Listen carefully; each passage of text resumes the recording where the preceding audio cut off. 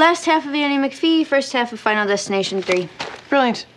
Now that is what a mind is for, my friend.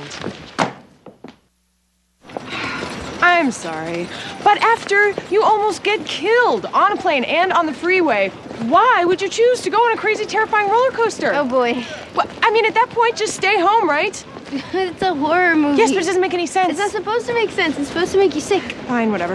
I'm heading over to the inn. Do you want to come over and hang? Now I gotta run some errands. I'll meet you there later. All right, but watch out that a street light doesn't accidentally break off, swing down, and decapitate you. Will do. I mean, why even bother calling it Final Destination 3 at that point? Just call it. Now you're really, really, really dead. Hello, Hollywood boy. I got a pitch for you.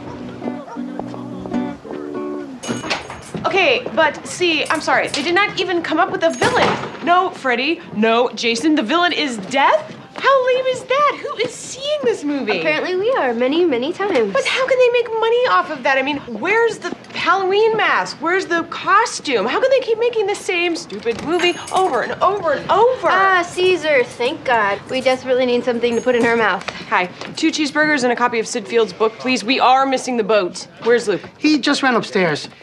He's got this new policy of not yelling at the vendors in front of customers.